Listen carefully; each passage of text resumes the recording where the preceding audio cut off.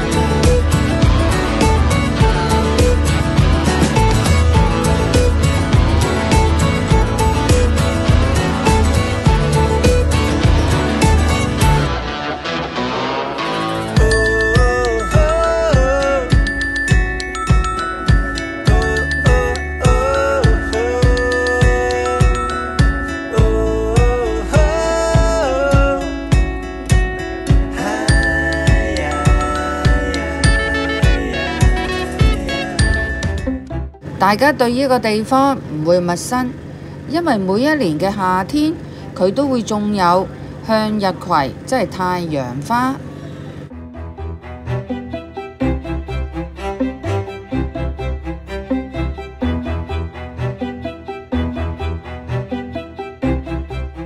而今年佢會種咗一啲水稻，而啲水稻已經成熟，開始慢慢變黃，準備收成。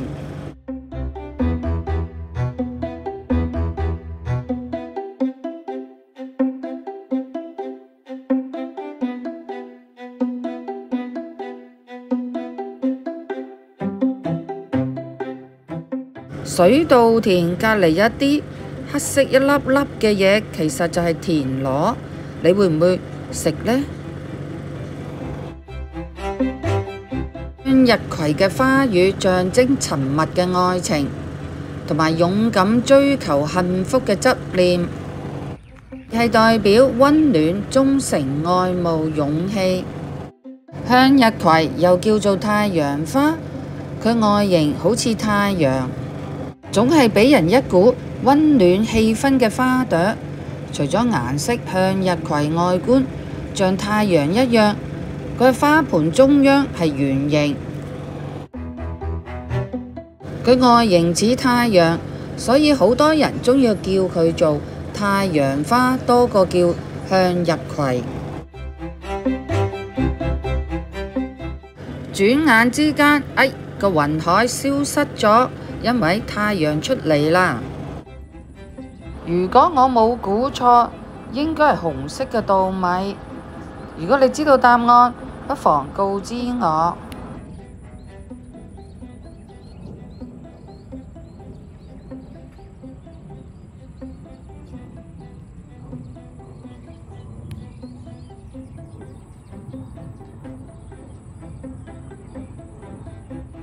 園裏邊設有唔同嘅擺設，陣間你會見到紫藤花隧道，而家嘅紫傘場。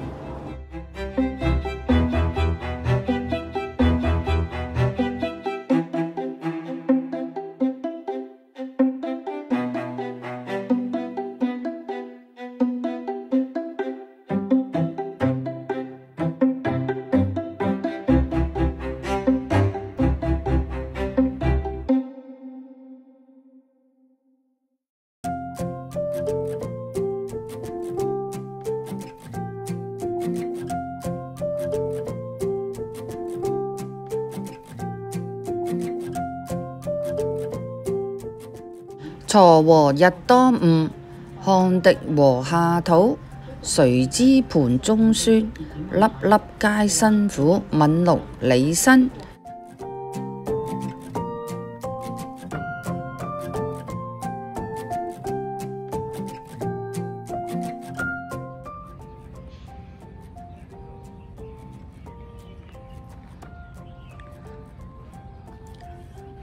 元朗信芯園增設非常之多嘅打卡位，所以係需要入場費，每位50蚊。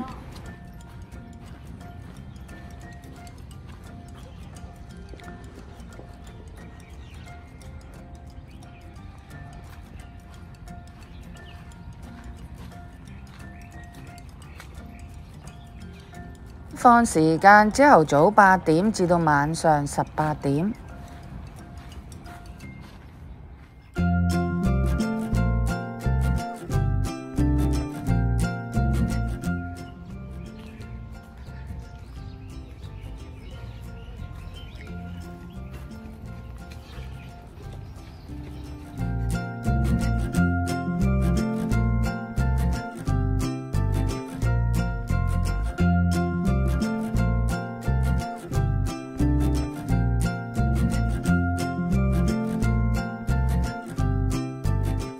園裏邊仲有唔同品種嘅向日葵，咦？你唔好以為佢頭耷耷，因為我哋剛剛落咗場大雨。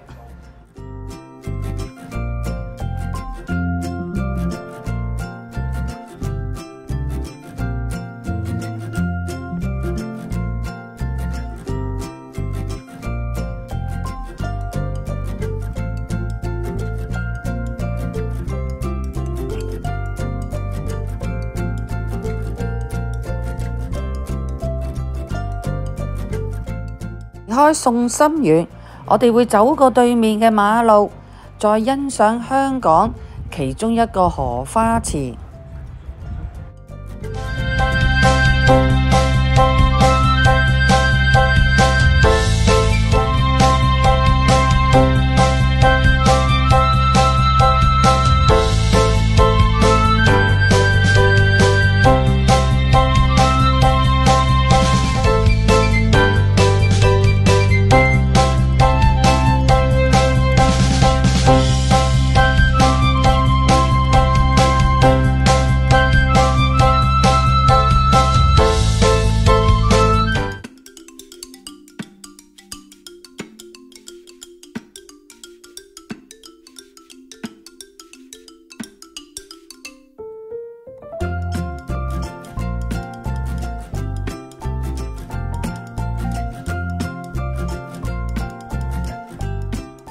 新田荷花池由6月份逐漸替放，清雅脫俗。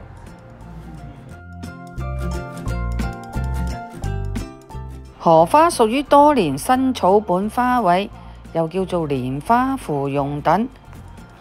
長形嘅荷花池佈滿綠色嘅浮萍，疏密有致，都非常之精雅。從一個位置望過對面，係見到內地即係深圳繁華高樓大廈。